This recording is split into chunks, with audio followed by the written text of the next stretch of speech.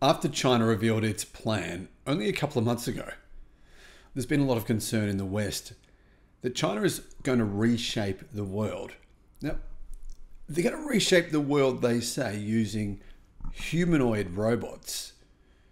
And there's a lot of worry that China plans to take over the world with these humanoid robots. And what am I saying by take over the world? I mean take over manufacturing, take over the means of production, whoever controls the means of production. Well, they have the power. Here's what's going on, and here's what America is trying to do to counteract China.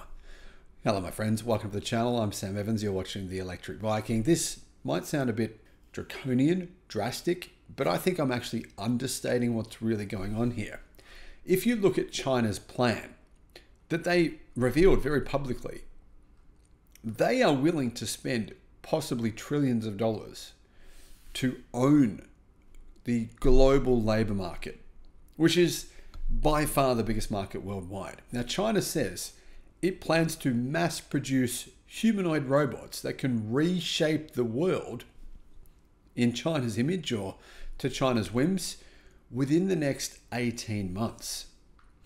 We already found out BYD and other car manufacturers are using humanoid-like robots in their car factories now to bring their cost of production down. I mean, humanoid robots, even though the Chinese workers do work for a lot less than people do in the West, it's still not anywhere near as cheap as using robots.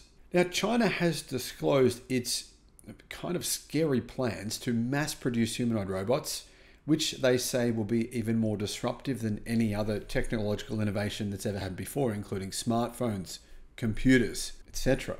In an ambitious document published by China's government, China's Ministry of Industry and Information Technology said their robots will reshape the world. That includes America.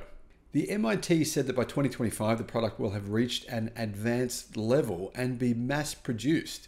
It made the statements in the development goals listed in its roadmap.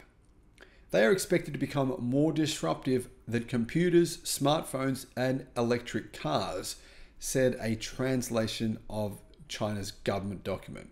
Bloomberg said the document was short on details, but very big on ambition. Of course, it's short on details. The Chinese government doesn't want to reveal exactly how they're planning to reshape the world. But some Chinese companies are going to help China and its robotic ambitions. The Chinese startup Fourier Intelligence said it would start mass producing its GR1 humanoid robot by the end of last year. So it's mass producing them right now. They're the robots that are being used now in numerous car factories in China. South China Morning Post has said that the company has a base in Shanghai and it aspired to deliver thousands of robots in 2024 that can move at 5 kilometers an hour and carry 50 kilograms and that don't complain and will work 24 hours a day. Seriously. It's not the only humanoid robot maker that's ramping up efforts with the goal of mass production. The Chinese government is putting a lot of pressure on Chinese robot companies because it knows America is trying to produce their own. Obviously, Elon Musk and Tesla are working very, very hard on their humanoid robots. However, the United States' Agility Robotics is set to open a robot factory actually in Oregon. It's just opened. It will build at that factory thousands of bipedal robots that can mimic human movements such as walking, crouching, and carrying packages. Amazon is testing Agility Robotics' Digit robot at a research and development center near Seattle to see how it can be used to automate its warehouses. Because Amazon already has robots in their warehouses, but they want better ones. Agility Robotics CEO Damon Shelton said this: "It's in the near term. We expect a slow and steady uptick of Digit deployments.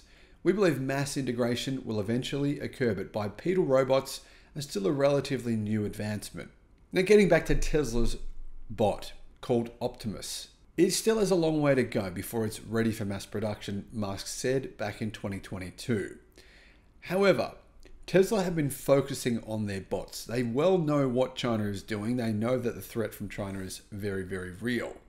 There's also another startup called Figure AI which has been valued at $2.6 billion because Jeff Bezos, Amazon, OpenAI, and Nvidia have all joined in to fund this company. Now, the US is very concerned that basically China will have the means to produce millions of robots that will reshape the world, and there's not much they can do about it. So they're trying to focus on counteracting China's robotics production.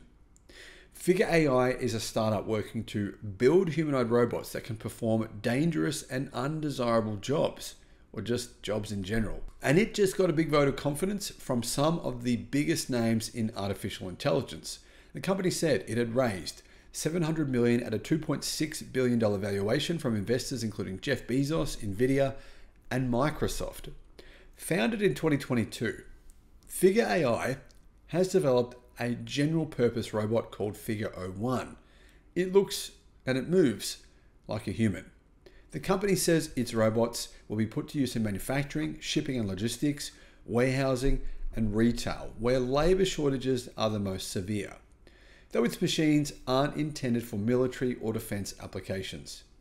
Now, realistically, no one knows if China or America will win this race. But I can tell you now, the Chinese government is pushing robotics companies in China very hard, and it's giving them billions of dollars in order for it to try and take over the global labor market, or at least to completely dominate manufacturing worldwide. This is kind of a scary proposition. I mean, realistically, could you lose your job to a Chinese robot or to a Tesla robot? You could.